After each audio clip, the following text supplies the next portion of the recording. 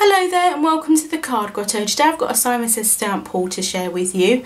It's a fairly small haul in that I didn't spend too much, but Simon Says Stamp recently had a 25% off sale on any Simon Says Stamp branded products, and I definitely thought I would take advantage of it. There was a few little bits that I'd wanted, and yeah, of course with the 25% off I'd much rather order it with the 25% off than without it. So I did get a couple of bits. First of all, I did get some cardstock. I got a few colours. First of all, I got the surf blue, really lovely colour. I got the dull pink, the Audrey blue, the cotton candy, and then last but not least for the cardstock I got the mint colour.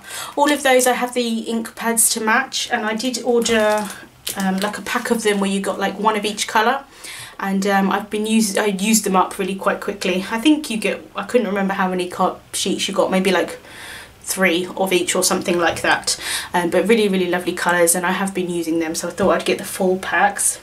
And then I did get one stamp set. This is the big scripty greetings. I wouldn't call them big necessarily, but they are obviously a little bit bigger than smaller sentiments, but I really like them. I really love the font on them, and obviously the fact that you get lots of different occasions kind of sentiments is really nice.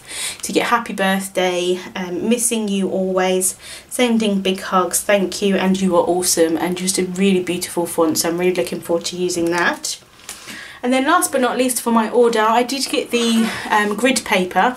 This is quite a large pack of kind of grid paper. It's all different, lots of sheets you can just rip off when you've used one.